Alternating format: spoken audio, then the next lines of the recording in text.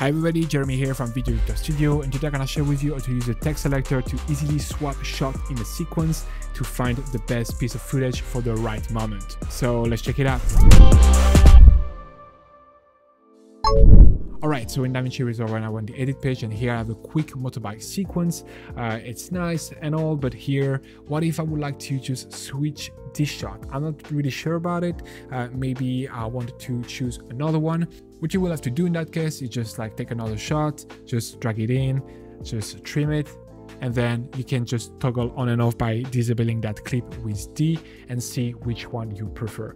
It's fine and all if you have only one shot to compare it with, but as soon as you start to add a second one and you have like 2, 3, 4, 5 that you want to compare, it starts to get a bit out of hand and a bit tricky and unorganized. There is a better way to go about it, is here, just select your clip, right click on it and use the text selector.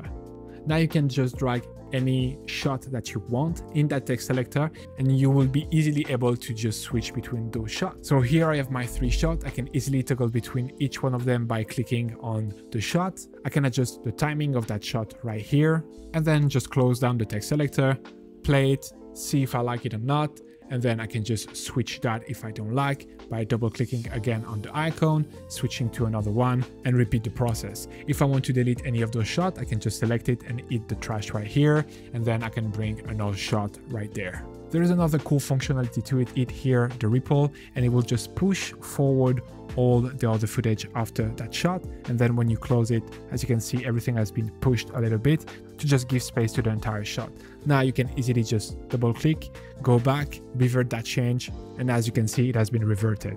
So that's just a very great way to switch easily between takes and select the best one for the specific moment. And if you have a client that wants to have different versions, you can easily do that and test out different sequences. Now once you're happy with your shot, you can just close it, right click, finalize take, another text selector disappear, and you have your normal sequence. I hope this video was helpful. Please don't forget to like and subscribe, and see you in the next one. Bye.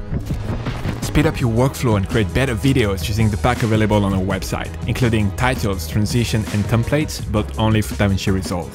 Get started today by downloading our free starter pack containing a compilation of 20 titles curated from our library. Link in the description below or at videoeditorstudio.com.